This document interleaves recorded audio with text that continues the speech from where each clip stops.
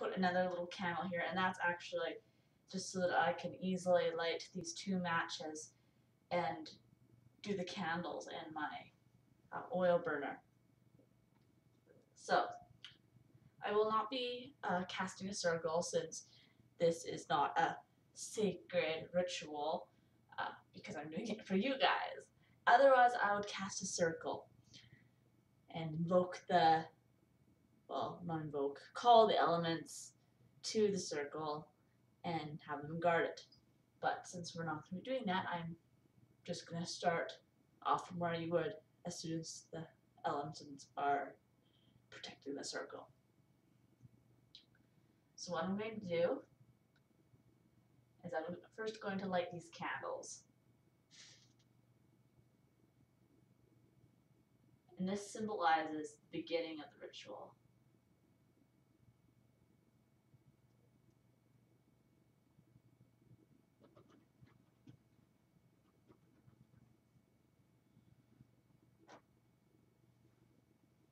And then I have my oils down here that I can add to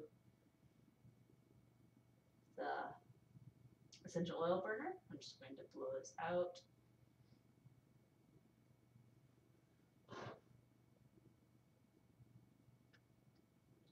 I need that. And I'm going to be using 2 essential oils this time around. This is grapefruit. And that's going to be a few drops in the center. Then I'm going to have lime. And that's going to be in the outer ring.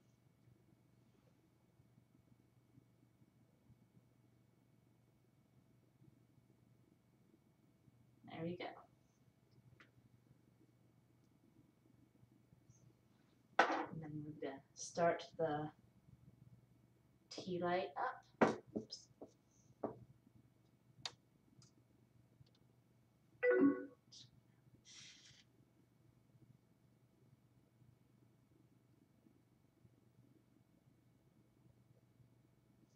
There we go.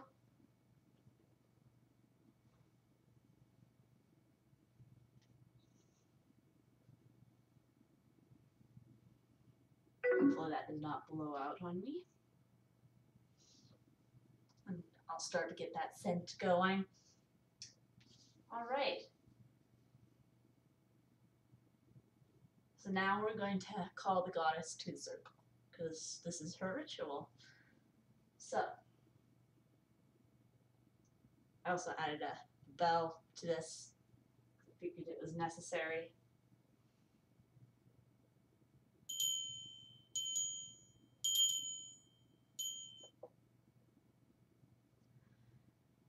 This is the time of the full moon. The goddess, in her full moon aspect, as the mother, she gives birth to all and is the mother of all. We are her children, her sacred and her divine children. May she watch out over us in this rite.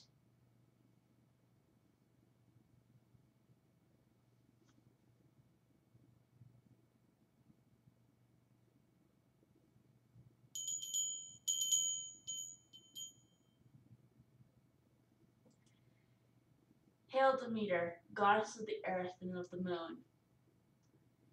Give us our sacred feminine energy and come into us as a power of mind, a power of spirit, and a power of earth.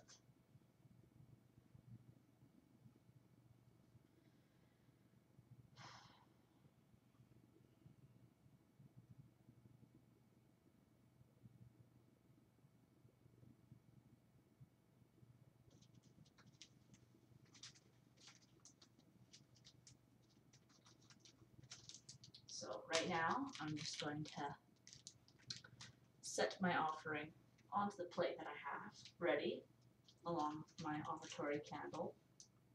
So I'm just going to sprinkle that around.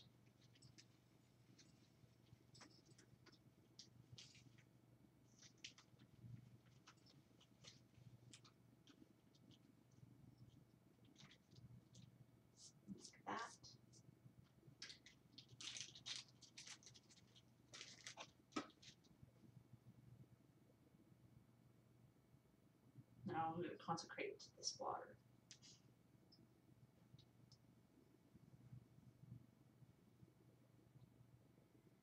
Blessed be this creature of salt of water, the water that comes from the womb of the goddess, and is the drink of life for all who live.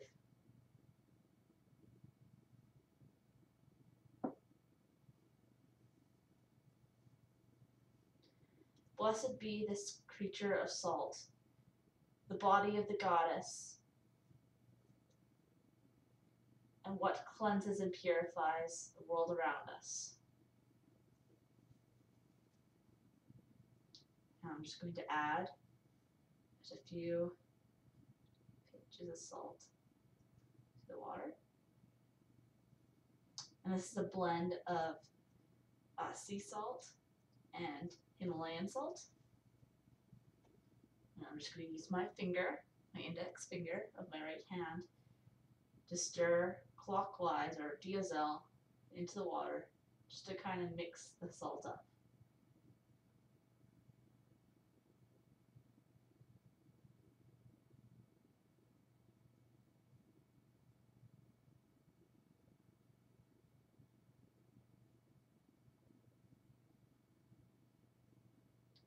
And I'm happy with that.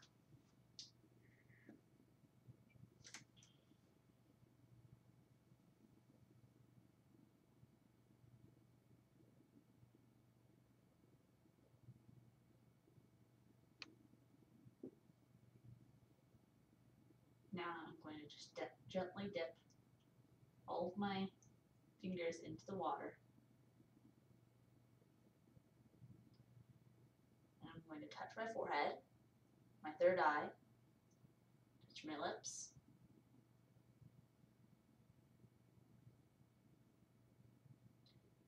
touch both breasts, my womb, both of my knees,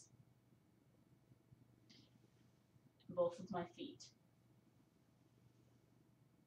And this is a kind of different take on the fivefold kiss. I added the third eye since the goddess is where our psychic powers come from, and I'm just incorporating that into the fivefold kiss. It's actually a sixfold kiss. So, and this is anything, you can do this anytime you want, and it's a solitary thing. So you don't need another person kissing your feet, your knees, your womb, your breasts, and your lips. So there you go.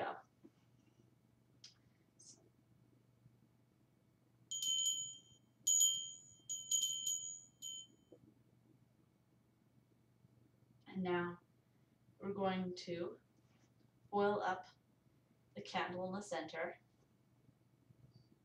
Now this one has a application stick on it, so I can just easily just rub it.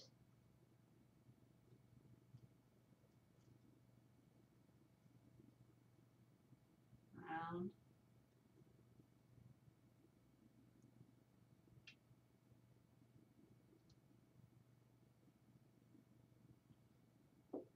Then I will just use my fingers to kind of spread it around evenly. I'll put my fingers in this. Now I'm really starting to smell the grapefruit and the lime now.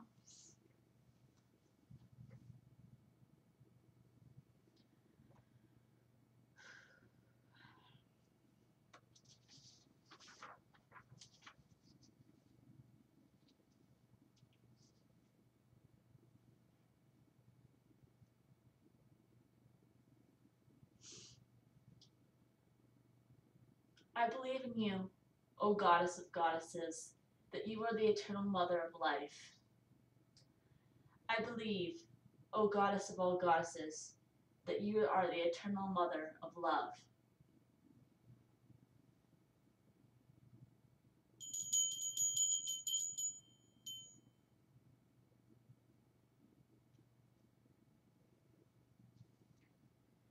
And And at this point, you would meditate or you would invoke the goddess into your body and hear any sort of message that she had to say to you, any intention, any path that she wants you to follow. So you would ask, for instance, what is my current goal in life? What should I be focusing on? What is my key word for this month? And she could say, like, your keyword is honor or respect or animal even, and you can interpret that in your own words. Don't go asking people online, because message, she says the word specifically, knowing that you will come up with the correct interpretation of it on your own. So, and after the meditation, you could continue from here and do any sort of spell work. The full moon is very good for empowerment, for really powerful spells or rituals that you want to do. Blessings. They're also good for cleansing your room, cleansing your house, your body, anything like that. So you can do that. No problem at all. And if you have any sort of edible offering or your drink, then this is when you would end the circle and then bring it outside to dump it into the grass or just on your lawn or even on your balcony if you live in an apartment. So I just have a small little section that I want to say specifically for this ritual. So I'm just starting to incorporate it into my moon rituals that I say this. So I'm just trying to get it locked into my brain.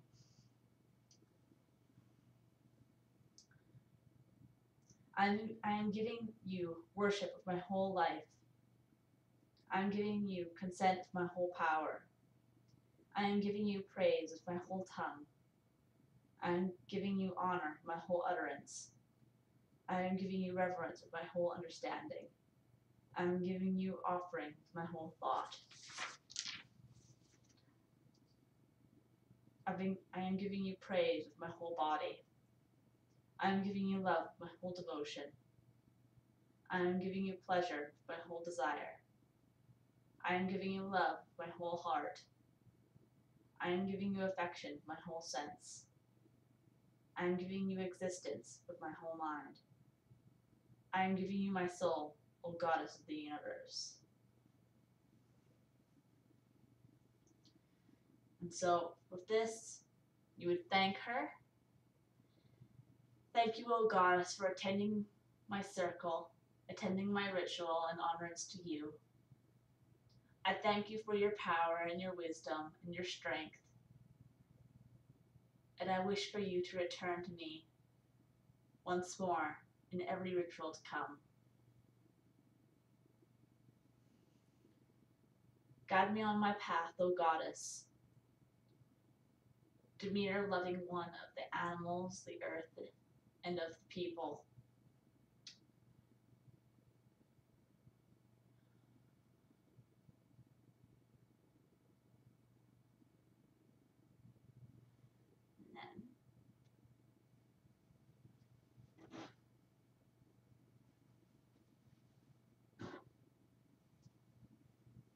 And then I would continue to let my essential oil burn. It's just a way to cleanse the area, keep the energy flowing for whatever intention that you had during this ritual. And that's everything. I will have to cut this up since I'm going over 15 minutes, but that's okay. I'll see you guys later.